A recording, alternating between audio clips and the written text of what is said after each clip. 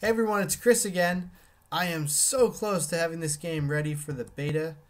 At this point, I'm just turning in some quest rewards for the heck of it to try out some new quests I added. But I'm excited because all I have left to do is the multiplayer. I'm planning on having 32 players.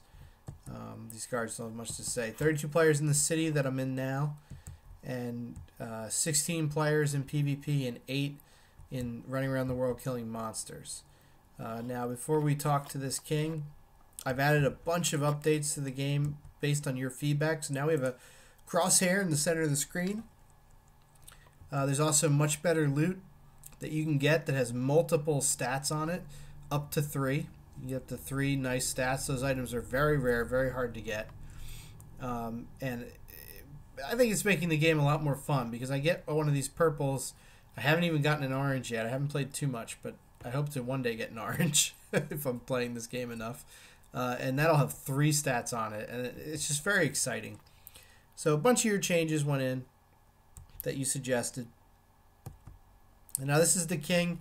He asked me to kill the Angry Skull, which is a boss that I added some great loot for you guys to get by killing that guy.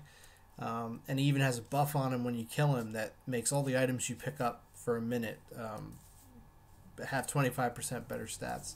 So that's pretty fun. And so he says thank you, and then you get your reward. And now that the Angry Skull's been defeated, your soldiers can travel safely outside the Hope City.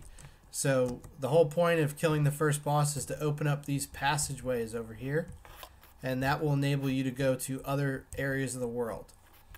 So at this point, that's as far as the beta will go. And the next section of the game that I want to make sure I have done for the beta is PvP and just multiplayer in general. So I'm working it, guys. Let me know if you have any more ideas. Good luck and have fun.